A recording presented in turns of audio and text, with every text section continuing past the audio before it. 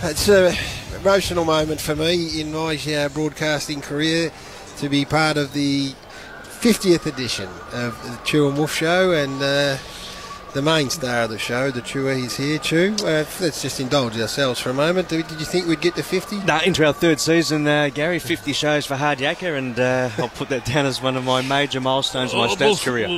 Mine too. Chief, turn him off. He's not part of this show.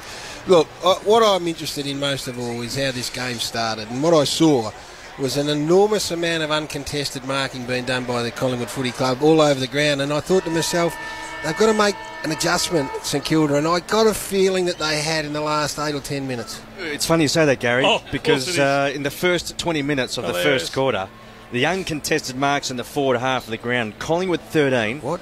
Yep, St Kilda just the 3. Oh, no. Really?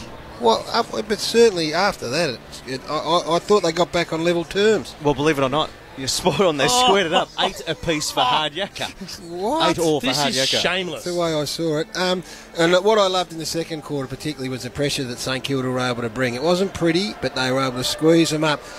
I looked at the ball, and I looked the way the ball moved, and I thought it went inside 50. You know, that appeared to me to be pretty even. But it's what happened when it went in there that really took my eye.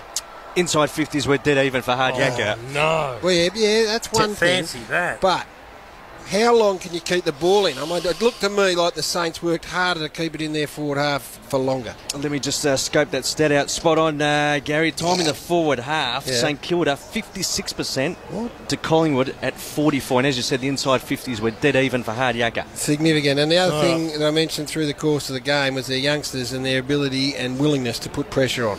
And when I look at the top 3 pressure acts in the forward half of the ground by player for St Kilda. Who were they?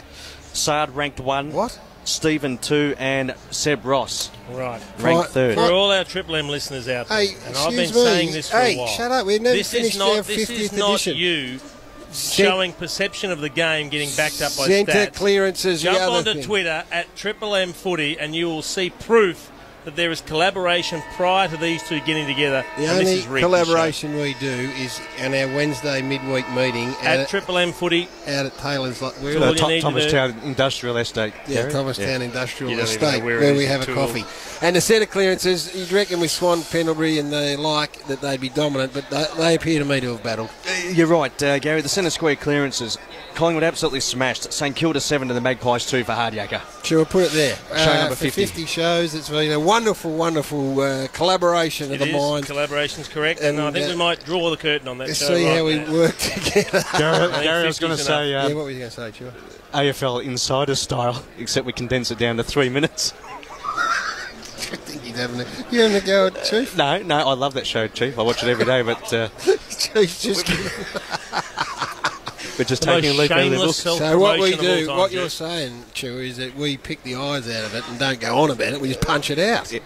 So well done to you. 50 shows, terrific. I need to jump back in, Chief, and just clean up. 50 farces. Feel free.